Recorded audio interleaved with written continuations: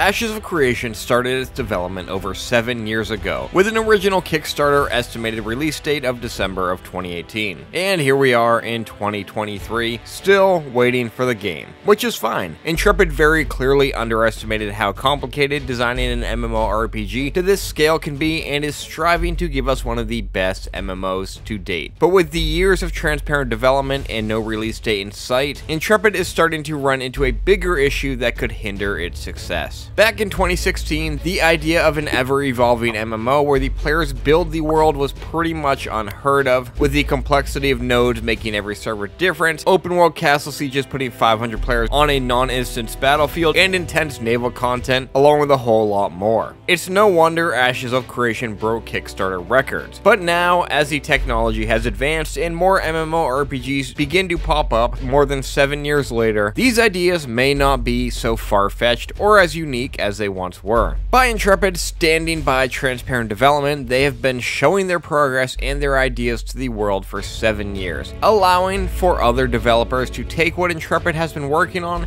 and potentially add it to the games they are creating, changing it up a bit to work for what they're building. Although so far, we have seen very little success on this. But with MMORPGs with huge potential on the horizon, such as Throne and Liberty, PAX Day, and the Riot MMORPG, all of a sudden what has made Ashes of Creation special for so long and what has kept the hype going could be in danger. PAX Day will allow for players to create their own world in a sandbox style MMO where players will build the buildings and create each server.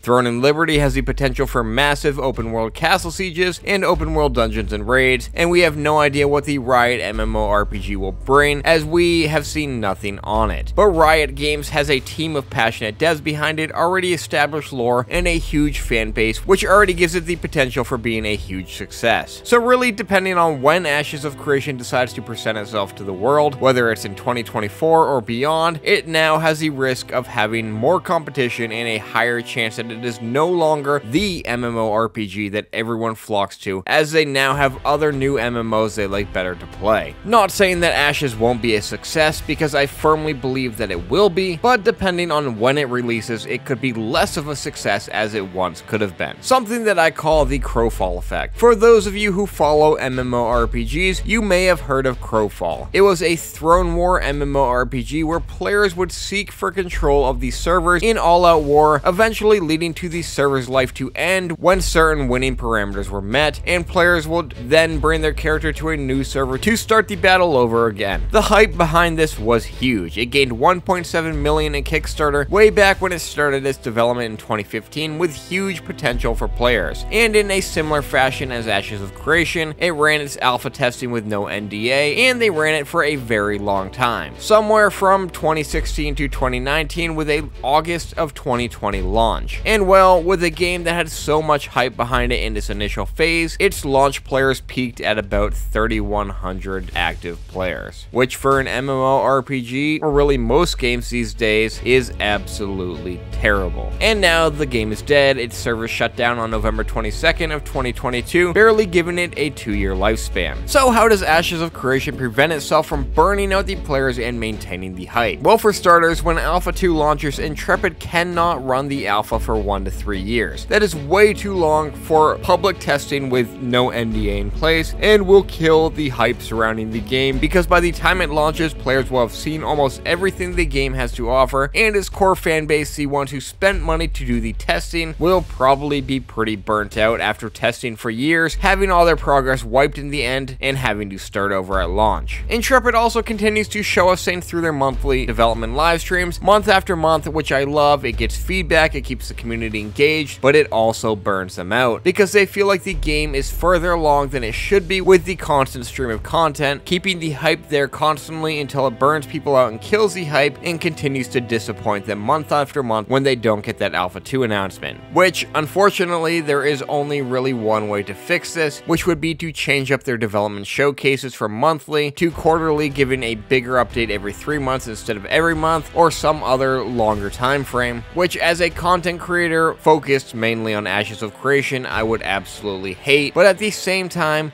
it would give me a chance to forget about Ashes for a little bit and stop hoping for Alpha 2 to be right around the corner. But this would create another issue because Intrepid has committed to transparent development from the start, and making a big change like this would upset a big chunk of the community and potentially hurt their image a bit. So really there is no good solution here, but I do hope that while Intrepid has continued to state the game will be ready when it's ready, that they know they can't carry development out forever and continue adding new things and updating graphics and engines and textures, or they could potentially risk hurting the following of the game when it comes time for launch. Do you think that Intrepid could benefit from slowing down these showcases until Alpha 2 is closer? Drop a comment down below, and if you're new to Ashes and you have yet to create an account, feel free to use my referral link in the description below where you can jump in on the forums, buy some cosmetics, or just hang out until you can finally step foot into the world of Vera. Otherwise, be sure to click that subscribe button, hit that thumbs up, turn on the bell for notifications, and stay tuned for a lot more to come.